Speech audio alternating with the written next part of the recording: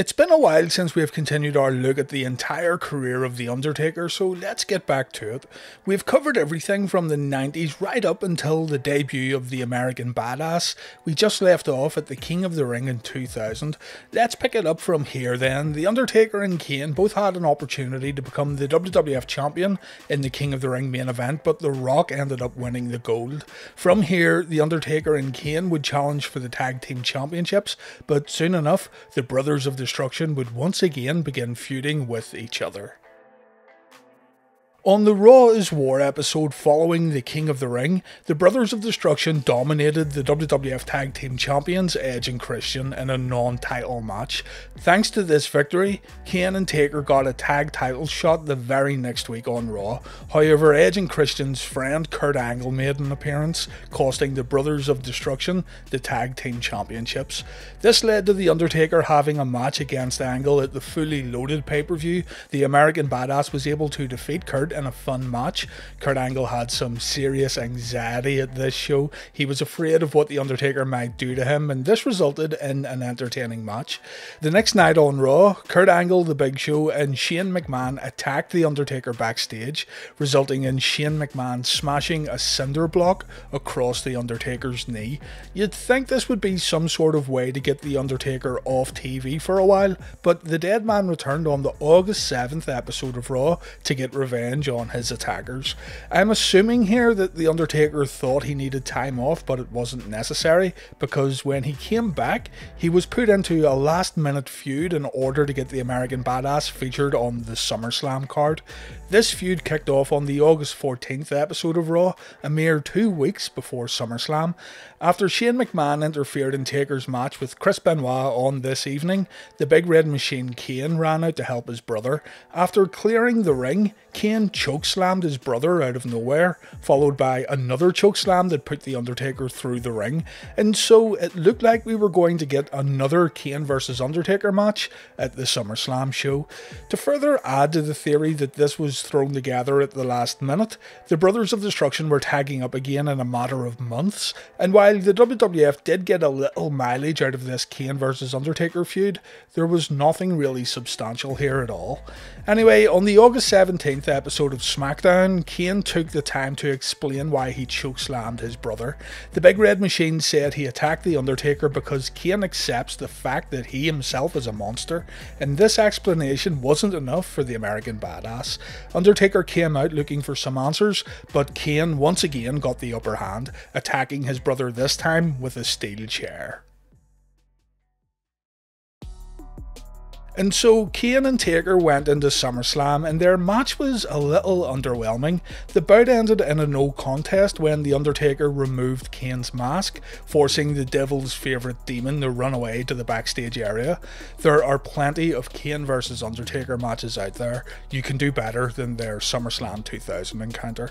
Taker was trying to get Kane's mask off for a good portion of their 7-minute match, and it felt like Taker was doing this because there really wasn't any other story or angle going into this match. Anyway, the Kurt Angle vs Undertaker feud resumed after SummerSlam, but before Taker could get his hands on the Olympic gold medalist, the American Badass got involved in a fatal 4-way match for the WWF Championship at the Unforgiven pay-per-view. A good main event here that saw The Rock retain the gold in a bout that also featured Kane and Chris Benoit. At the No Mercy show, Kurt Angle was able to defeat The Rock to become the new WWF champion, and his first challenger on pay-per-view would be none other than The Undertaker. Taker defeated Chris Jericho, Kane and Chris Benoit in a fatal 4-way match on the November 9th episode of SmackDown to become the #1 contender, and at the Survivor Series, Taker and Angle would have a great WWF Championship match. In the closing moments of this bout, Kurt Angle disappeared under the ring, and when Taker got Angle back inside the squared circle, the referee noticed that this wasn't Kurt Angle at all.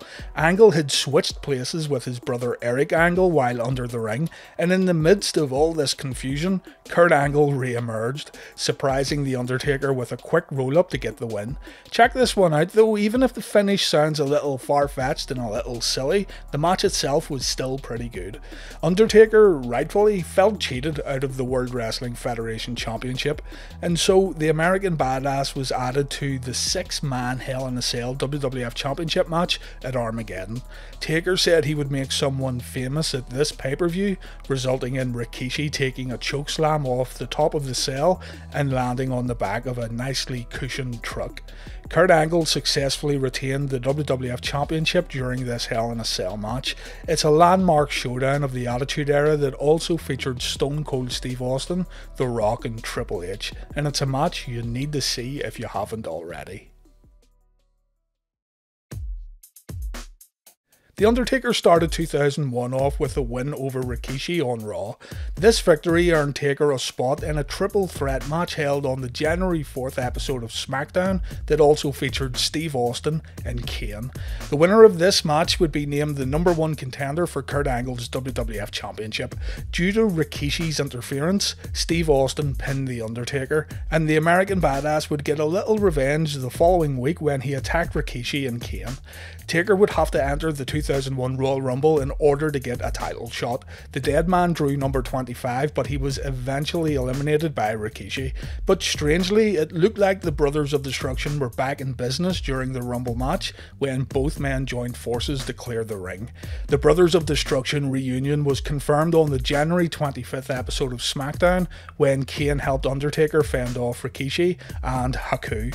Taker and Kane would get a WWF Tag Team title shot at the No Way Out 2001 pay-per-view when they took on Edge and Christian and the champions, the Dudley Boys, in a triple threat tables match. The Dudley Boys were able to retain the titles. Another bout that took place at No Way Out was the 3 Stages of Hell match pitting Triple H against Stone Cold Steve Austin. After Triple H won the match, the game felt that he deserved to main event WrestleMania next month, saying that he had defeated everyone in the World Wrestling Federation, including the WWF Champion, The Rock. Undertaker reminded Hunter that the game had not defeated the dead man on pay-per-view. Undertaker wanted Triple H at WrestleMania 17, and to ensure he got his wish, the dead man got his little brother to lift Stephanie McMahon over a balcony, forcing WWF Commissioner William Regal to book the match. At WrestleMania 17, Taker and Triple H faced off in the semi-main spot, and it was an excellent showdown, one of my favourite Undertaker matches of 2001, and a great way to kick off the Triple H vs Undertaker WrestleMania saga that would continue on in the years that followed. Undertaker won a hard-fought match against the game on the grandest stage of all, helping to make WrestleMania 17 one of the most well-received Mania events in history. Shortly afterwards, Triple H joined forces with Stone Cold Steve Austin, a man who recently shocked the world by turning heel, and the 2-man power trip would set their sights on The Undertaker and Kane. On the April 19th, 2001 episode of SmackDown, the Brothers of Destruction won the WWF Tag titles after defeating Edge and Christian in a no disqualification match, but the 2-man power trip interfered at the end of the match, sending a message to the new Tag Team Champions. Triple H had won the IC Championship 2 weeks prior, and Stone Cold Steve Austin was now the WWF Champion, so the Brothers of Destruction versus the 2-man power trip Tag Team match at Backlash 2001 would have every belt on the line. Austin and Triple H won the match, meaning this star-studded heel tag team now held the tag titles, the IC title, and the WWF Championship. The rivalry would get cut short though as Triple H suffered an injury. You can learn all about this in my 2-man power trip video on the channel. Before the feud ended, Taker had a WWF Championship match with Steve Austin at the Judgment Day pay-per-view, but due to Vince McMahon and Triple H's interference, the dead man was unable to capture his 4th WWF Championship. In the run-up to Judgment Day, The Undertaker's wife was used in the storyline, and we'd be seeing a lot more of The Undertaker's wife in the weeks that followed. And so, with the 2-man power trip now in the past, the Brothers of Destruction went their separate ways. The Undertaker would have his hands full with a mystery stalker. Pretty much immediately following Judgment Day, candid footage would air on Raw and SmackDown showing us The Undertaker's wife at home. A voice would talk over the footage describing what Sarah was up to and how this stalker was waiting for the right time to approach the dead man's wife. Not only that, but the stalker had been recording footage of The Undertaker at home too. Taker was obviously upset. He wanted answers, and he wanted to know who had this death wish. On the June 18th, 2001 episode of Raw, the Stalker was revealed as none other than WCW's Diamond Dallas Page. A questionable choice here, but anyway, it looked like we were going to see a series of competitive Undertaker versus DDP matches on television, only this didn't happen. The Undertaker made quick work of Page at the 2001 King of the Ring, and the feud even saw Undertaker's wife pin DDP during an episode of Raw. It was a wasted opportunity for sure. Diamond Dallas Page versus The Undertaker could have been special, but the creative and booking decisions surrounding this angle, and indeed the whole WCW invasion, seriously hurt any potential dream matches and dream feuds. After dealing with DDP in dominating fashion, The Undertaker joined Team WWF in the battle against WCW and ECW. I spent practically all of last week talking about the invasion. I'll link some videos in the description if you want to learn more here, but in a nutshell, all you need to know right now is that the WWF wiped the floor with the WCW and ECW alliance. The Undertaker was used as one of Vince McMahon's main WWF guys, and yeah, that's it really. The invasion angle wrapped up at the 2001 Survivor Series when Team WWF beat Team WCW in the winner-takes-all Survivor Series match. The Undertaker and Kane represented the WWF in this bout. Also during the invasion, the Brothers of Destruction made history by becoming the WCW Tag Team Champions, the first time the titles changed hands on WWF programming, and they also won the WWF Tag Team Championships at the same time. On the November 26, 2001 episode of Raw, 2 weeks after the Survivor Series, The Undertaker turned heel once again. A week prior, Vince McMahon had introduced the world to the Vince McMahon Kiss My Ass Club when William Regal puckered up to keep his job. The following week on Raw, Vince McMahon wanted Jim Ross to do the exact same thing. The Undertaker came to the ring and we all thought the dead man was going to make sure Jim Ross didn't have to go through with this embarrassing ordeal. The Undertaker said he had been kissing Vince McMahon's behind for 11 years, and when Jim Ross said he wouldn't do the same, The Undertaker attacked Ross, forcing Jim to kiss his boss's backside as the audience looked on in disbelief. To solidify his new heel status, The Undertaker destroyed Taz the same week on SmackDown, attacking the human suplex machine with steel steps after getting the victory. Before this match even happened, The Undertaker also attacked the hardcore champion Rob Van Dam, setting up a title match between the two men at the Vengeance pay-per-view. To go along with this new heel persona, The Undertaker cut his hair. The Phenom's long locks were now gone as Mark Calloway ushered in yet another change to his successful Undertaker gimmick. The Undertaker tweaked his character in and out of the ring to be a little more aggressive. He would bully his opponents and he would brawl a whole lot more. Eventually, this incarnation of The Undertaker would be known as Big Evil, and the dead man would keep this version of The Undertaker going for quite some time. Taker was able to capture the Hardcore Championship from Rob Van Dam at Vengeance, and if you want to see an example of how The Undertaker would evolve his character, check out this match at Vengeance.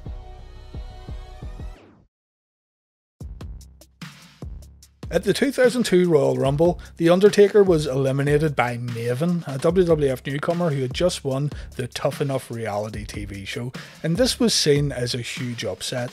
Someone who found great humour in this elimination was The Rock. Angered at being made fun of by the People's Champion, Taker cost Rocky the #1 contendership for the WWF title, resulting in Rocky costing Taker the Hardcore title in a match against Maven. This led to The Undertaker facing The Rock at No Way Out 2002, a sort of forgotten match here that I always thought was pretty good. Storyline WWF co-owner Ric Flair interfered during the match when The Undertaker tried to use a lead pipe against the People's Champion. The Rock eventually won the match, and now the dead man was coming after the Nature Boy. Initially, Ric Flair refused to wrestle The Undertaker. He was the co-owner of the WWF and he didn't want to compete in any kind of matches. That all changed when The Undertaker attacked Ric's son David. Flair was forced to give up his half of the WWF in order to wrestle The Undertaker at WrestleMania 18, although the WWF directors did say that the ownership situation would get reviewed following the biggest show of the year. And so we had two legends stepping into the ring at WrestleMania WrestleMania, the Nature Boy Ric Flair and The Undertaker. Ric Flair said himself that it was The Undertaker who requested this match. The Phenom wanted to have some ring time with the Nature Boy at WrestleMania, and Flair said he was thrilled to have this opportunity. Flair hadn't competed in a WrestleMania match in 10 years, and his last WWF match was against Vince McMahon at the 2002 Royal Rumble, a match that Flair went into with a ton of self-confidence issues. At WrestleMania 18 though, Undertaker and Flair put on a tense old school wrestling match that proved to fans across the world that the Nature Boy could still hang with the big boys. The Undertaker may have scored the win at WrestleMania, but his problems were just beginning. The first ever WWF draft happened shortly after the biggest show of the year. The whole WWF roster was split, with superstars going to Vince McMahon's SmackDown and superstars going to Ric Flair's Monday Night Raw. The Undertaker was Ric Flair's first selection for Monday Night Raw, and the dead man wasn't too keen on working for the Nature Boy. The remainder of 2002 and 2003 would see the Undertaker capture even more championship gold, there would be more big matches, and the dead man would turn babyface once again. Join me next time when we continue our look at the entire career of the Undertaker, covering the rest of 2002 right up until the 2003 Survivor Series.